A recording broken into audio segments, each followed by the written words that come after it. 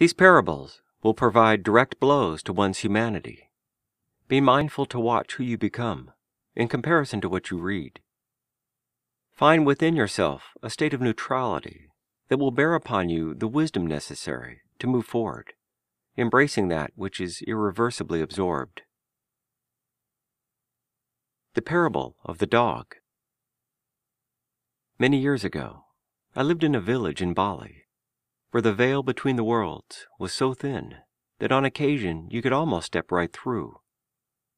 As I would sit on the balcony looking over the green rice fields at dusk, I would experience a profound sense of quietude, peace, and fulfillment, listening to wild birds singing in the distance. I had many Balinese friends who were exquisitely tender and beautiful, who held my being gently, as if it were a fragile flower that would disintegrate if more than the grasp of their eyes would observe it. And then there were a majority who would openly call you ghost person or orang hantu in Indonesian, for they believed that non-Balinese people were spiritually inferior.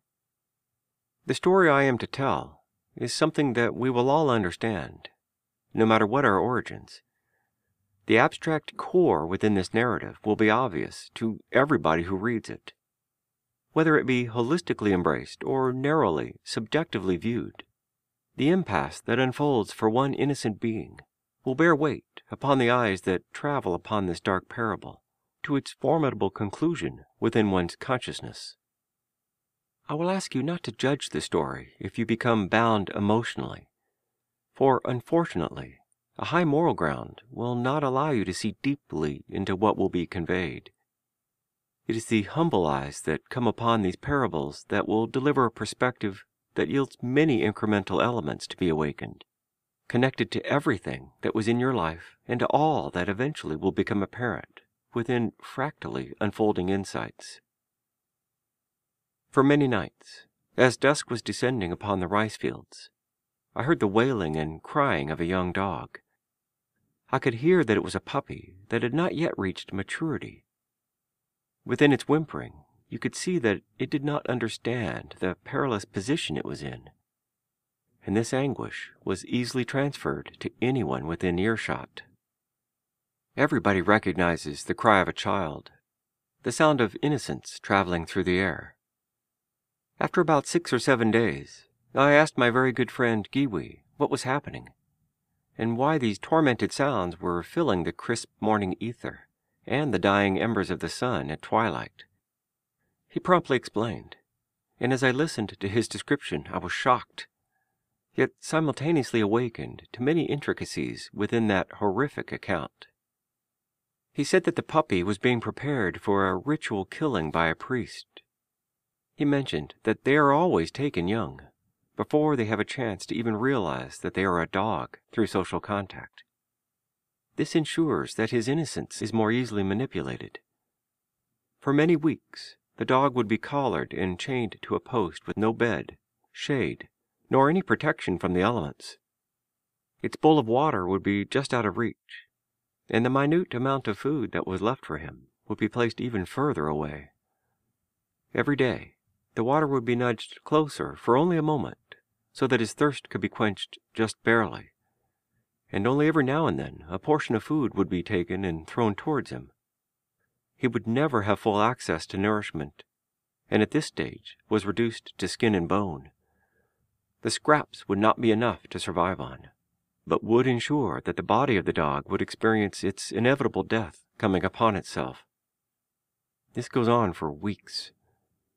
One day, when the collared dog's agony reaches an untenable impasse, it looks up, wide-eyed, intending to leave its mortal coil.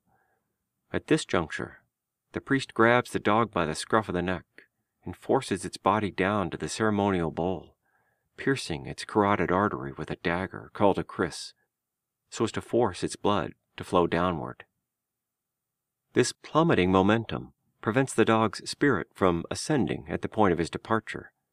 The Balinese priest would thus ritualistically steal its life essence, to invoke incantations that would be the end result of that cruel enactment towards this blameless being.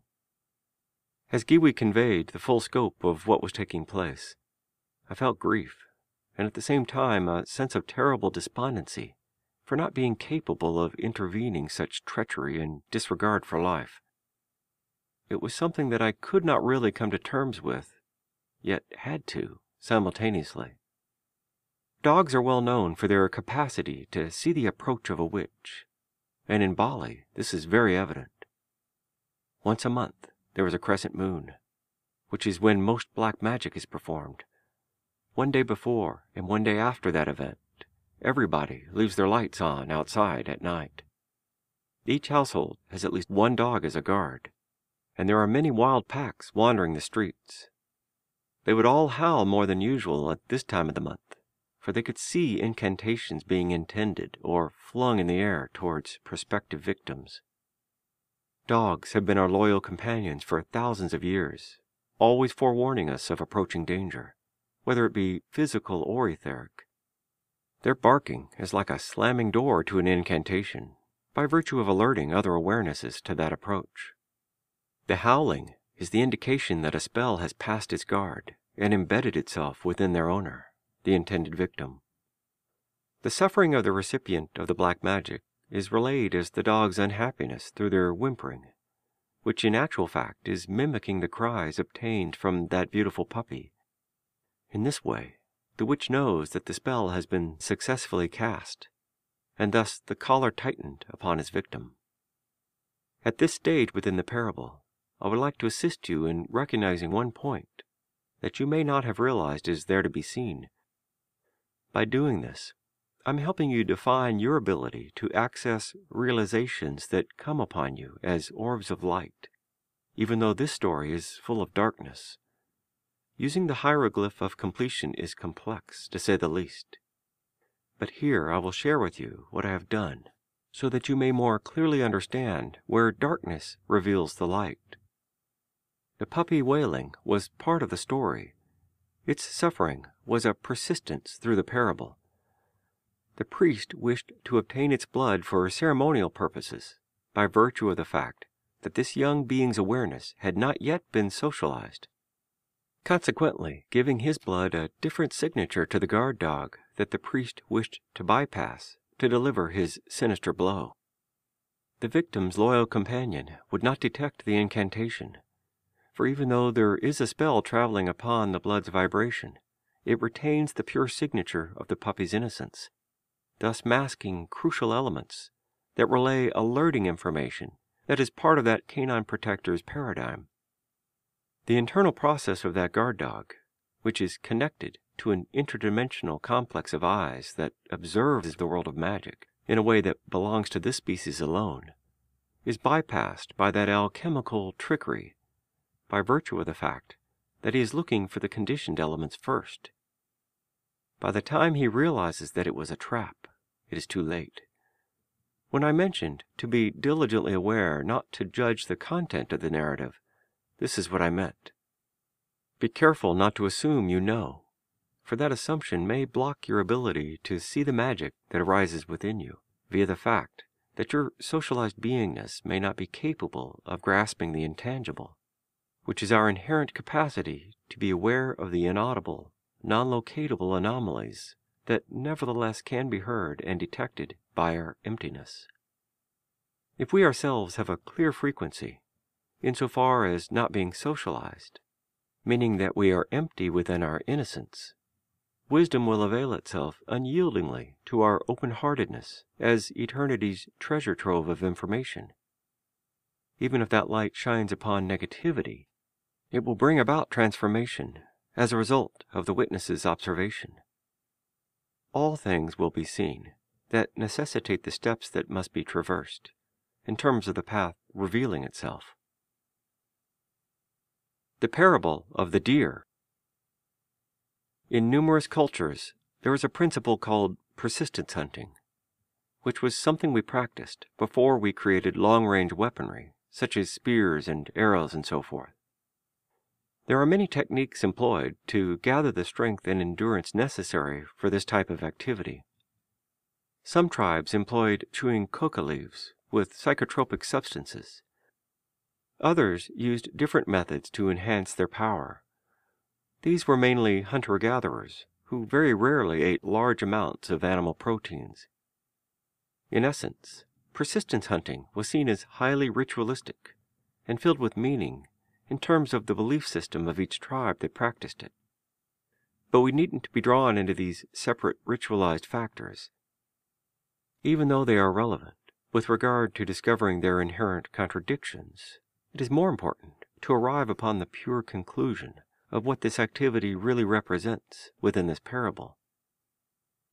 4 or 5 hunters would scout and visually locate the tracks of a deer, and as they did this, they would wave their hands in a mudra-like gesture above the footprints to absorb the frequency of the animal's imprint within the compacted area where it had left its trail. This subtle emanation would then be infused in the body of the hunter, and the one with the most receptivity would inadvertently become the leader, as the group would begin to run slowly towards their prospective prey. The frequency obtained would mix with the stimulant taken, and then resoundingly beat within the heart of the lead hunter, as a receptor, to become stronger the closer they get to the deer. When this connection is fully established, then the chase truly begins. If this link is not found, the hunt is not pursued, for the bridge of heart resonance must be secured for the ultimate kill to be clean. This is to avoid frequential discordance, for if the electromagnetic bond is not made with the deer's heart, that disharmony will spread through the community via its consumption, causing widespread unhappiness.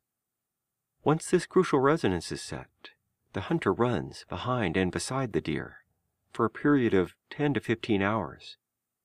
It can even go beyond this, lasting days. At no point is the hunter to have any form of aggression nor malice towards the animal as he runs it down. It is imperative that the deer give up its life freely, knowing that it cannot escape the hunter's combination of willpower, endurance, and his unbending intention. As the chase reaches its crescendo, which in actuality is the relenting of the deer's ability to continue, through sheer exhaustion it surrenders, and at that point the eyes of the hunter and the deer meet. Only when the deer does not attempt to get up and run again is it appropriate for the shaman to gently take its chin, leaning its head backwards, to quickly cut the carotid artery and windpipe, to sever the nerves of the spinal cord, so that the kill is clean and the animal is accepting of its fate. These 2 stories will have an irreversible effect upon your consciousness if you become open to them in the right way, in terms of reflecting upon your dilemma as a human being. Our life is intimately interconnected with both parables.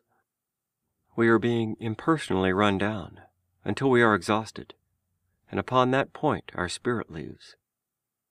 Realize that death is the ultimate hunter. Knowing this, resolve to be clear and strong, and intend never to be collared by your circumstances, whilst viewing them impartially, just like death itself.